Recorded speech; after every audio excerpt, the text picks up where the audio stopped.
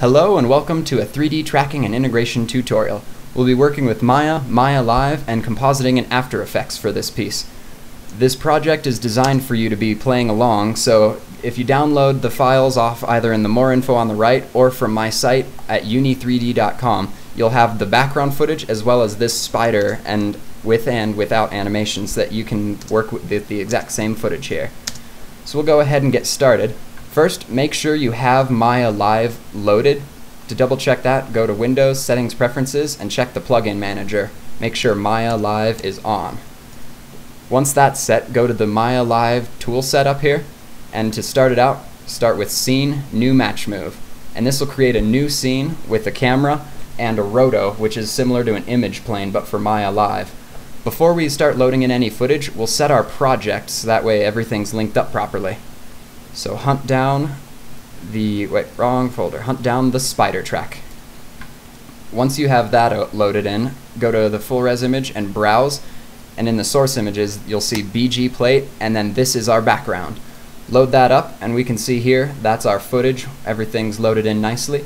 Only other thing we need to do before we finish this window is copy it to render settings and then go and check this real quick, just to make sure everything took. And it did indeed change out the width to make it a widescreen to match this video.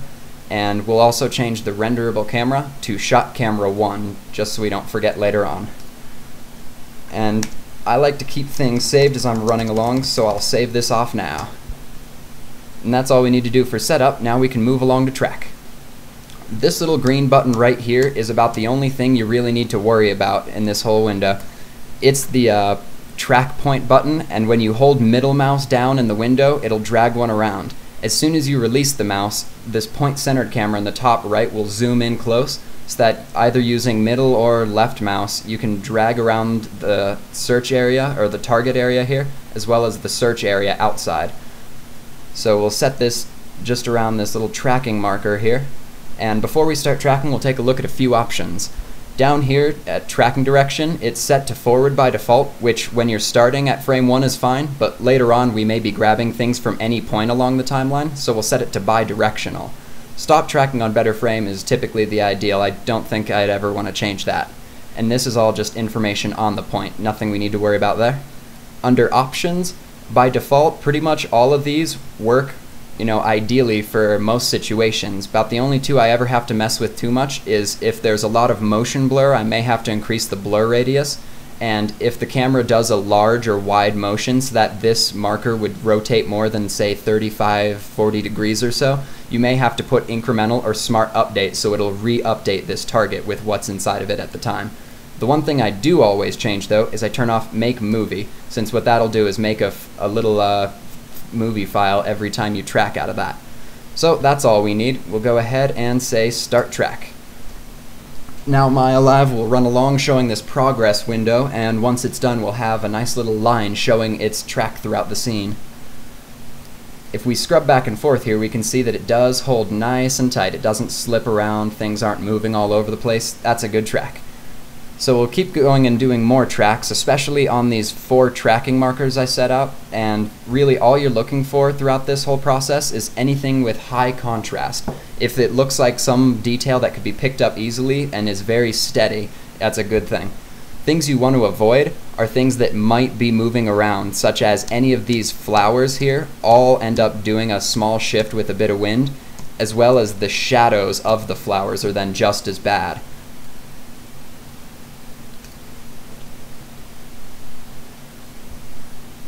About the only other thing you really need to look for is to try to grab points across a wide range of motion. That way you have things that are close to the camera like these leaves, as well as things that are further back from the camera like the door corner. Because what Maya Live's solver is really going to be looking for is parallax.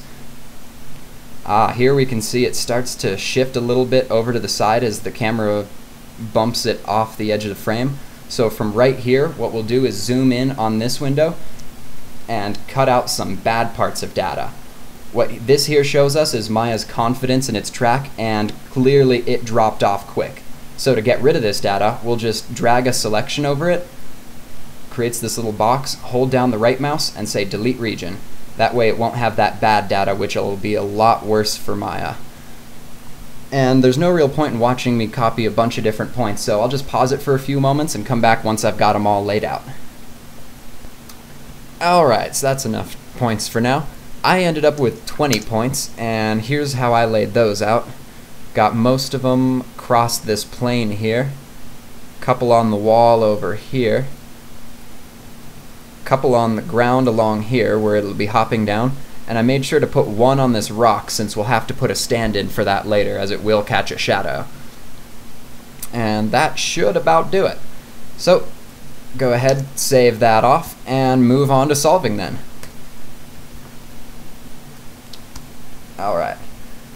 So here what we're going to do before anything else is we'll set up some survey points, since I do have some data, as well as since we can see visually the kind of things that these points will need to be constrained to. So the kind of constraints we'll be using will be point and plane.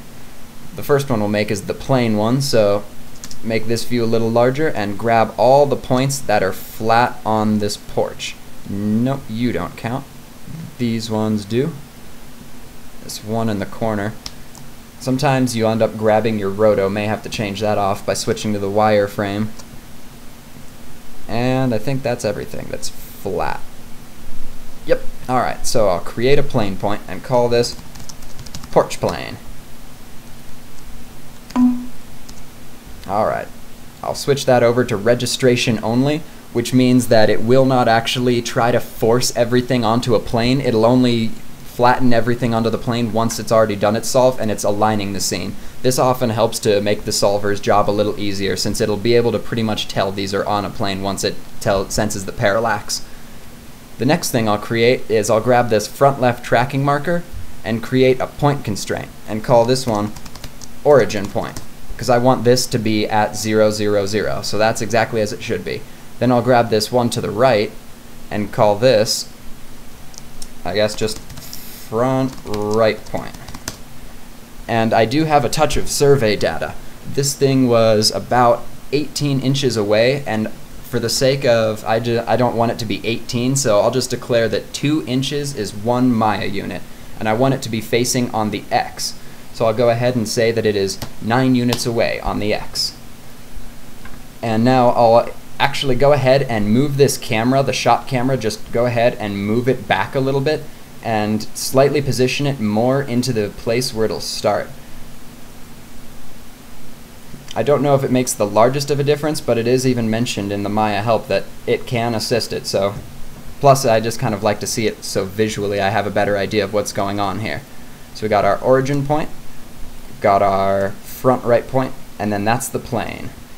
Works out fine enough for me. So everything is set to registration only, everything's active. We'll go ahead. I personally like to double this up to 14. I find you get a touch better of a solve, though going beyond that tends to somewhat reduce it as well as slow it down. So then we'll hit solve and let it run on through this. And what it's basically doing is just going through these steps automatically, where it'll go through 14 keyframes and try to find a solution that satisfies it using a perspective camera. Then it'll refine that constantly until it gets a nice clear result, apply that result to every frame, and then go through registration where it snaps it all onto these survey data and the other points. So I don't want this grid, it's all in the way. I'll turn that off, and now we'll scrub back and forth, and it looks like that came out pretty nice. Its pixel slip is below 1, so it shouldn't be anything that we'd ever notice, since I guess really you can't see too well below 1 pixel. That's pretty much the limit of the data. So that looks nice. Go ahead and save that again. And that pretty much kills it for this little YouTube video. I'll start up in part 2 with setting up the scene.